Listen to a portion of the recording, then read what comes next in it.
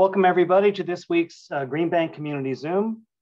I'm Jim Jackson, and just a few remarks about what's happening at the observatory. We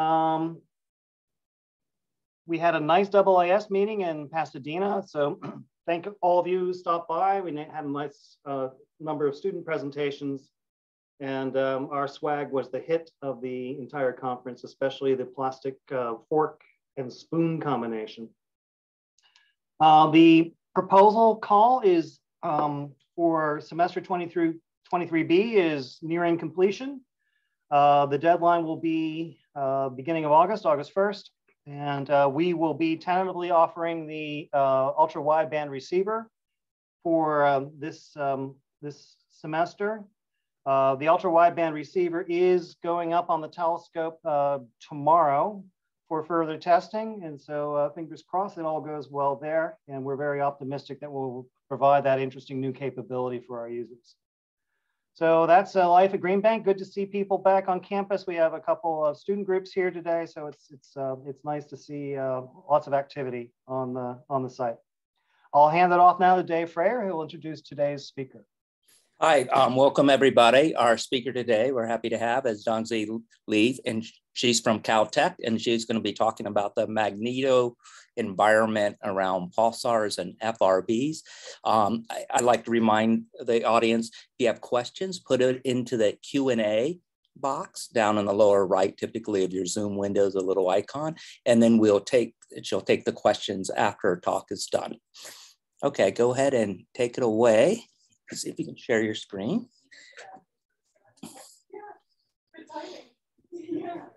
Thanks. So is it? We see your screen. No. Sounds great. And you can hear me, right? Yes, we can hear you. Oh, thank you. Yes. Hi, everyone. I'm Dongzi from CalTech, and today I'm going to talk about the magneto-active environment near pulsars and fast radio bursts. So I kind of feel that people probably already know about pulsar and fast radio burst. So I will start from introducing the magneto environment. So there are magnetic field almost everywhere in the universe, and it's very important. It's guiding lots of formation procedures. And the magnetic field also exists everywhere, but the order of magnitude is off by a lot, going from near a star to ISM to IGM.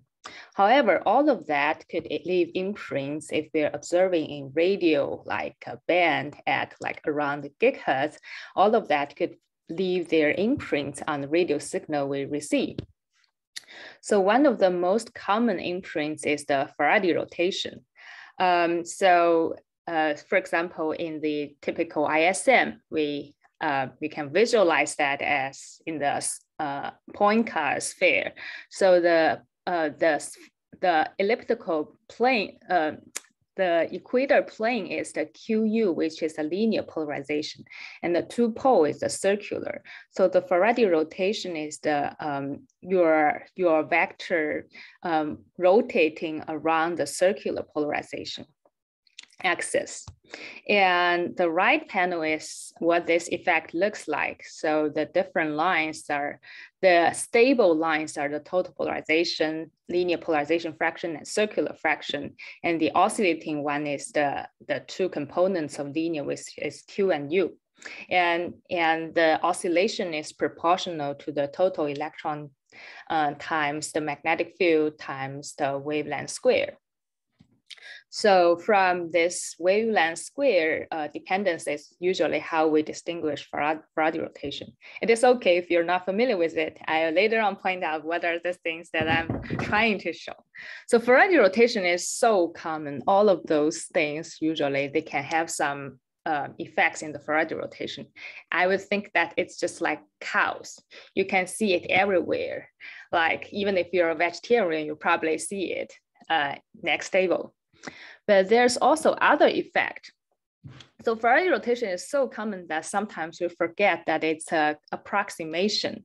So in the magneto-active region, actually, the effect will transit from Faraday rotation to a more general form, which is when the rotation axis is no longer pointing towards the circular.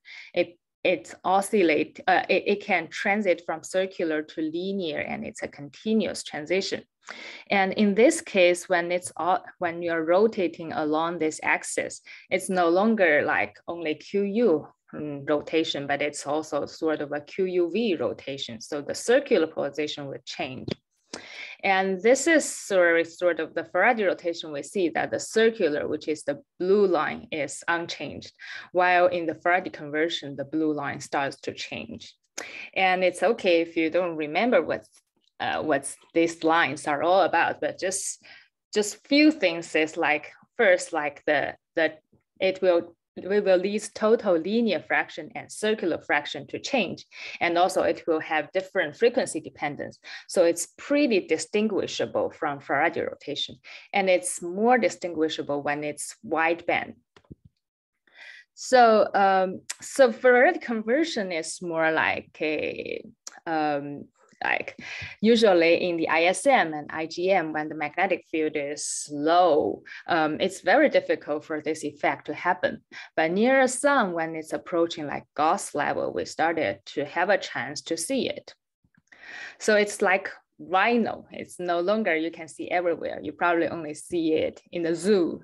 And so, and also, but Faraday conversion is it was very interesting effect, because this is only happening in the interesting region. So it's just like rhino, it has their special habitat, and studying us would help us to understand the habitat. So while Faraday rotation, because it's so common, so everything in the foreground will contribute to Faraday rotation. It's an integrated effect. But Faraday conversion, it has to satisfy certain stringent condition for it to happen. So actually it's sort of focused on special regions, and there's less ambiguity. And also because it's difficult to happen. So it gives us this constraint, like what is this environment is, so that we can have this effect. So now, like, there's the question. So it's interesting, but why is it like very rarely seen? One thing is it's difficult to happen, but the other thing is like there's sometimes a little bit difficulty. So how to catch this rhino? First, you have to have a polarized source, and then like another difficulty is like you have to be able to distinguish the propagation effect from emission property. When it is a large effect, when it oscillates a lot against frequency, it's not difficult. But when it's like marginal, it starts to have an effect, then you will have some question like whether it's your emission property changes against frequency, or it's your actually experience Faraday conversion. So today I'm going to talk about the case that we recently used GBT to successfully catch a rhino. So this system is a pulsar and a companion. Pulsar is in the globular cluster, it's a millisecond pulsar, and the companion is only around 1 stellar radius away from the pulsar. So this system is perfect because this is a demonstration. The companion is a low mass companion circulating around the pulsar. So because it's an orbiting system, we naturally have phase when the companion is in front of the pulsar, and the phase when the companion is behind the pulsar.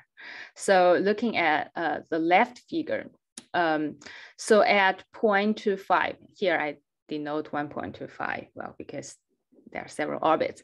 So this is 0.25 actually equivalent to the right panel. When the companion is in front of the pulsar, the circular polarization, this panel is circular polarization, it changes signs. So if you average this chunk is when the companion is behind the pulsar, so the line of sight is far from the companion. That shows us the property of the emission. So what is the intrinsic polarization? And then when the line of sight is approaching the companion, we see that the polarization first turns 0 and then flip a sign. And that's a very a very clean measurement because we know what is initially should be and what is the propagation effect. And then we can see this sign flipping, which is a characteristic feature of Faraday conversion, is persisting really stably whenever you can see emission when the line of sight is close to the companion. So in this demonstration, this red shaded region are like the region where we can stably see Faraday conversion. And it's not only persist like over different orbits, it's also persisting against frequency. So even in the highest frequency, you can see a very clean flip. And going to the lower frequency, this flip persists. So given these two features, then there are different ways to introduce the Faraday conversion, but given these two features, the most plausible way is that this is a mode tracking. So when the parallel magnetic field changes signs, so when the parallel magnetic field flips, if the magnetic field is large enough and the flip is slow enough, your wave will follow this flip. So your wave, the two circular polarization will switch, and then you will observe a circular polarization. So this can also be demonstrated in the point cloud sphere. So when the field is changing signs, you'll see the natural axis just flipping, going from positive V to the negative V, and then your wave vector follows it, and it will flip the circular polarization. And the most natural way for it to happen, it's actually pretty natural to happen like close to the companion, given that if the companion has a poloidal field, so whichever direction this magnetic axis is, the line of sight should always experience a sign change in the parallel magnetic field, unless like the magnetic axis is parallel to the line of sight, but that's a very extreme case. So in most of the common way you place this poloidal field, the line of sight should naturally experience a large scale sign flipping. So here is the demonstration. If I put in a dipole field, this is the change of the absolute magnetic field, and the red line is the change of parallel magnetic field, and the VUQ is incoming wave, how it changes when it passes through this region. So you can see that this oscillation of QU is the Faraday rotation, but when it gets close to the sign flipping points, the Faraday rotation slows down, and then the Faraday conversion happens, and then the circular polarization changes signs. And that, because that system, we know how much excess electron we have near the superior conjunction. We know the observation frequency. We can constrain the magnetic field in the line of sight, which is greater than 10 Gauss. And also this system is really nice. So the circular polarization has pretty complicated like profile.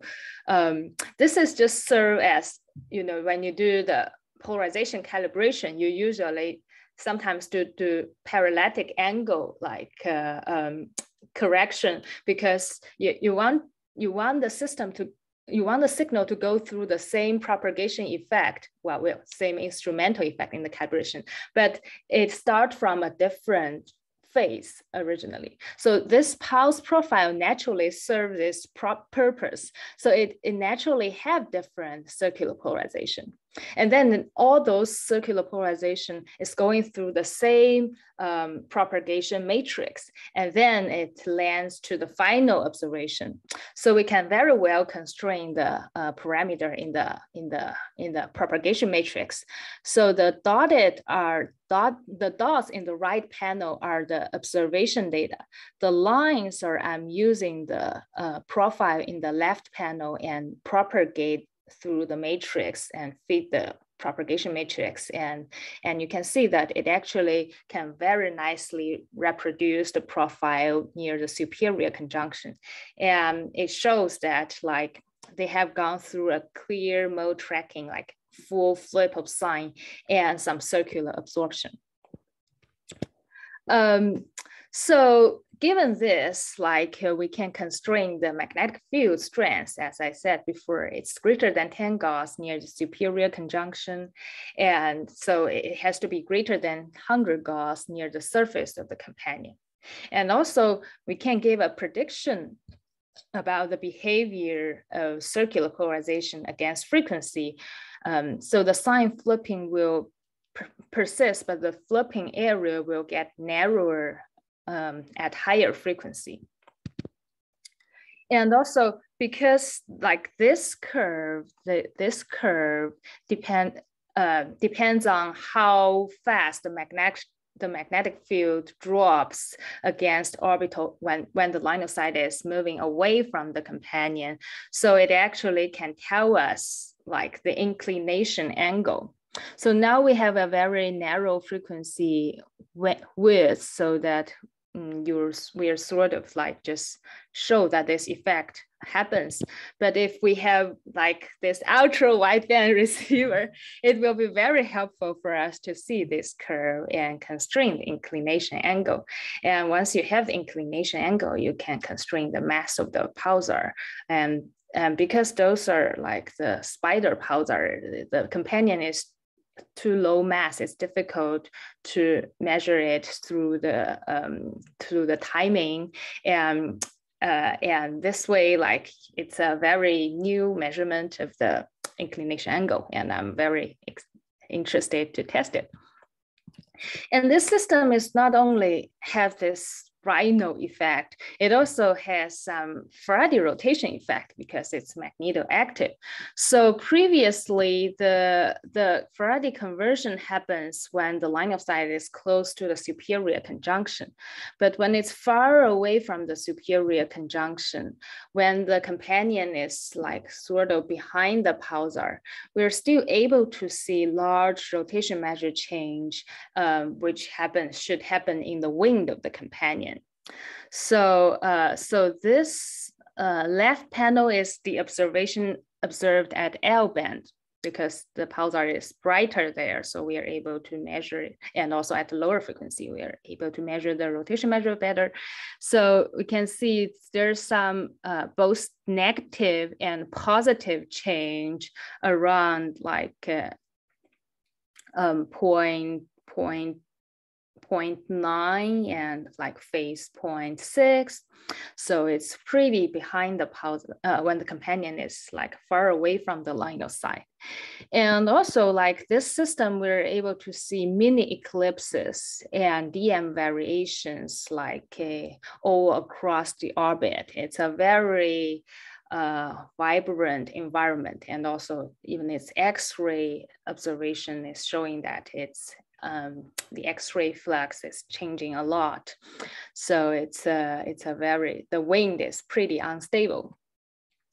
And there are also regions where, so here, look at the green circle. So the total flux is still there, and the DM changes drastically, and the linear polarization just depolarized. It's depolarized as expected because this region is close to the region where we see RM changes from last cycle. So we can estimate the lower limit of magnetic field strength. And then times the dispersion measure changes, it actually, we expect few thousand like RM changes in that spots, at least few thousand, it can be much higher. So that's why when we average lots of pulses, it's depolarized. But it's just all those depolarized linear polarization are potentially showing there are lots of even larger RM variation, like larger than the level we measured, like we measured 100, but it can go to 1,000, 10,000. It's a very highly magnetized system.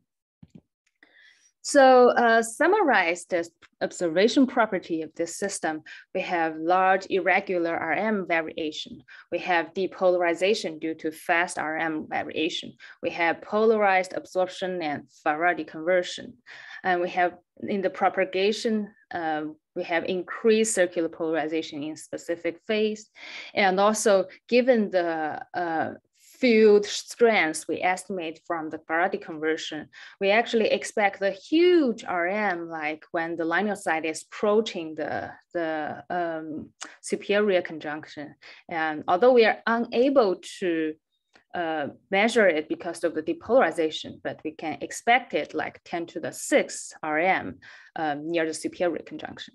And those actually sound a little bit familiar because recently there are lots of polarimetry study of the fast radio burst. It starts accumulating just fairly recently. And they're showing lots of similar behavior. So first introduce fast radio burst. Fast radio bursts are energetic short radio bursts of still unknown origin. So it's first discovered in 2007. So it's a fairly new phenomenon discovered. And it's much more energetic than pulsar. So it can be detected in the cosmological distance. And unlike pulsar, where you can see regular pulses, fast radio bursts, usually you just see one burst. But the observation property is pretty similar. It's just like you're detecting a single burst from pulsar. And recently, there are lots of FRBs that show that the source can repeat, so it may not be catastrophic events. And there's a detection of FRB-like burst from a galactic magnetar, showing that at least some neutron star is able to produce this kind of bright bursts. So a very similar environment sounds like. So, and now we compare the magneto environment. So in the Terzan 5, we see large irregular RM variation, and the FRBs, there are like the 5 out of 6 repeaters with more than 1 RM measurement. They have shown RM variations, and some are really large, like look at the lower panel, the FRB 2019-0520, the RM changes like from positive to negative in the time scale of months, and the absolute value is also pretty large. And also all these other effects like the depolarization, it has been discussed for at least 2 FRBs, and there's potential signs of polarized absorption and Faraday conversion. And also if there are propagation-induced circular polarization, it can explain the large varying circular polarization in this particular FRB. And also, as we said, that like near the superior conjunction, the expected RM is 10 to the 6. And that's what we observe with FRB 2012-11-02A. So the points with like with solid points are very convincing, and the points with just shallow like dots are like suggestive effects. Because for fast radio bursts, like we don't have this comparison of intrinsic property and propagation effect. So it's less clean to discuss this effect. But so it's very nice to learn that from the pulsar and show that it can happen in the pulsar, and we can apply this method to fast radio bursts. And all those properties sort of have a one-to-one match to the fast radio burst. And it's not like some very easy thing, because those properties are really observed in other sources. It's not observed in like normal pulsars, and it's not observed in like normal magnetars, except the one that's close to the galactic center. So it's just like the rhino. You see a rhino and it's happening in specific habitat, and you see another rhino looks similar. Maybe they're from the same habitat. So maybe a fraction of fast radio bursts are in binaries, although probably not in such close binaries, but binaries can have different separation of different magnetic field. This one has a very small companion, but if you have a larger companion, you can see similar effects up to the distance of AU separation. And also there are other observational hints, like there's a fast radio burst detected in the globular cluster, where it's pretty old to host a young magnetar, but there are lots of binaries in the globular cluster. And there are FRBs to observe to have like order 10-day periodicity. And it's sort of pretty natural to explain that with the binary orbit period. So it's an interesting, it's not like a definite evidence, but there are lots of like hints suggesting this direction. Maybe it's a very interesting way to think about it. And also at least we show that in this, not a special binary, I think TER5A is sort of a normal red back. You can actually produce all this extreme unusual polarization effect like in this system. So that can be a one direction. So in summary, we have caught the rhino with the GBT. So we saw this globular cluster pulsar binary showing very rare and diverse polarization behavior. And we can very nicely model this behavior and use this as a way to study the propagation effect. I think the Faraday conversion, apart from the sun, is never convincingly detected outside of our solar system. And also we can use that to constrain the companion magnetic field, which is potentially related to how this system evolved. And also we can potentially use it to constrain the inclination angle and constrain the mass of the pulsar. And also it shows that this rare diverse polarization similar polarization behavior has been seen in FRBs, and we show that this can be introduced with the existence of a companion. And of course, for the future perspective, wideband observation is of great value, not only to the study the polarization effect from the plasma, but in general, plasma propagation effect, because they are highly chromatic. So we'd love to have the wideband system. And the last is like polarization study is fun and informative. And thank you. Thank you. Very nice talk. People can put their questions into the Q&A, and we'll go ahead and go over the questions as they're waiting for questions to come in. The globular cluster binary, how close was it? I might have missed that. So how? Separation, binary separation, 0.85 solar radius. Oh my, okay. Yeah, very close, okay. Yeah, that's very close. Yeah, but okay. That's also a very small companion with small mass loss rate. And it's like, okay. If you, yeah. Okay, I didn't realize, wow, that is really close, okay. Yeah, it's a very close system. Very interesting. So that's why like you only need a couple of hours to like have several orbit collected. It's like 2-hour orbit, yeah. Okay, we have a question that came in, or a couple questions that came in. The first question is, what type of star is orbiting the companion red giant? And I'm a little confused by that because you're talking about a binary pulsar. So I'm not sure. So I'm not sure either. So this system is a pulsar with a 0.089 solar mass companion, which can be either a M dwarf or a Y dwarf, but a dwarf, okay. Yes. Yeah, a sort of dwarf star rotating around a pulsar neutron star. Okay. Okay. Another question. Oh, somebody was just asking a very general question. What is the meaning of RM? I probably missed it. Oh yeah, my fault. I should have introduced that. So Rm is the rate, how fast the Faraday rotation is, how much Faraday rotation it has experienced. And because the Faraday rotation is frequency dependent, so Rm is the Faraday rotation angle equals Rm lambda square. 2 Rm lambda square. So it's quantify the rate of Faraday rotation. Yeah. Yeah. So the RM stands for rotation measurement. Maybe that's. Yes. No, I'm sorry. No, I'm going to add that. I don't know.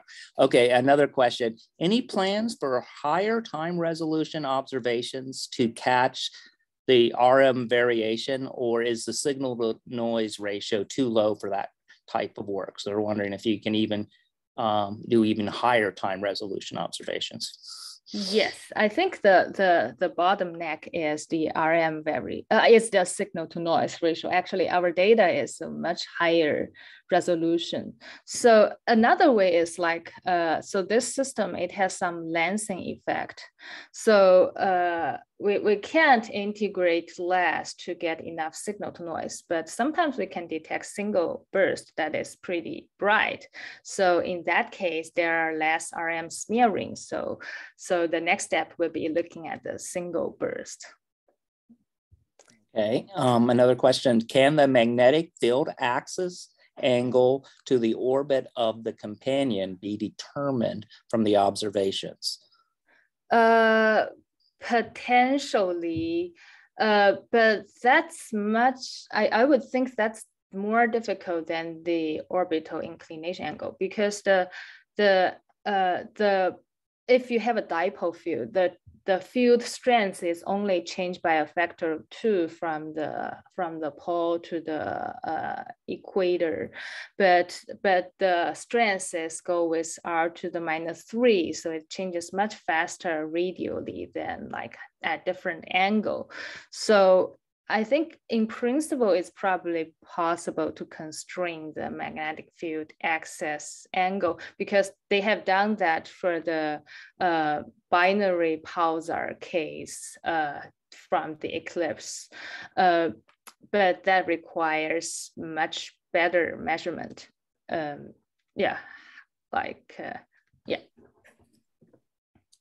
Okay. Are there any addition? Oh, another one just came in. Can you tell where the pulsar lives within the globular cluster? It's not. It's sort of slightly far, slightly away from the center. I don't remember exactly, probably a parsec from the center. It's not in the really dense region. It's sort of in the side region. Okay, more in the outskirts a little bit. Okay. I just have a follow-up question on the ultra wideband. When you have that, what else? I mean, I guess you can get higher signal noise, but besides, you're saying having the frequency coverage to measure that.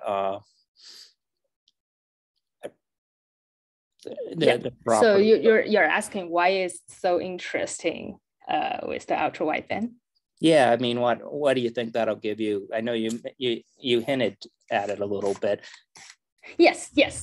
It's really interesting in lots of aspects. Apart from the signal to noise. Sorry. Yeah, the orbital. Yeah. One thing is at lower frequency, it's easier to measure the RM changes and it's brighter, and also DM changes.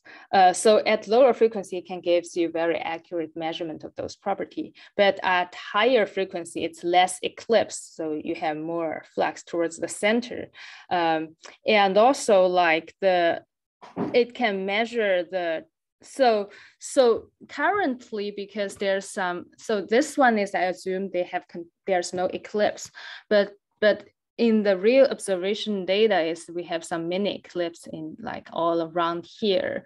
So basically, if you only measure the center near the superior conjunction, it only gives you the lower limit of magnetic field, but you sort of want to catch this transiting region and a higher a wideband system will enable you to measure this like transiting region. And this region is giving you the constraint of like how magnetic field changes when the line of sight is moving away from the companion and like the orbital inclination angle, something.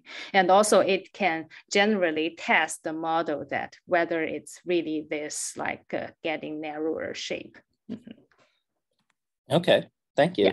Yeah. And also this is for this system. For other system, so first you don't really know when this like, so the Faraday conversion is like, it suddenly happens and then like, you don't know which frequency it happens and which frequency it eclipses. So for this system, we sort of probably know where it stops eclipsing and where it starts to flipping. But if we want to generally study this phenomenon with other spider pulsar, then you need a wide system. It's easier for you to catch the right frequency to study this phenomenon. Okay. Yeah. Okay, I didn't appreciate that, but that makes sense. Are there any, a comment, very nice work. Thank you. In the question, and I agree. So I find that sort of very interesting on what you're able to pull out by looking at the rotation measures. Any other questions? Okay, so thank you very much for presenting today, and thank you everybody for coming and listening. Our next community Zoom event will be 2 weeks from today, and then I think it's Scott Ransom's on talking about, oops, I get it on my other, I'm assuming he's talking about nanograph. He's going to talk about the nanograph results. So thank you everybody, and thank you again for presenting today. Everybody have a good day. Thank you.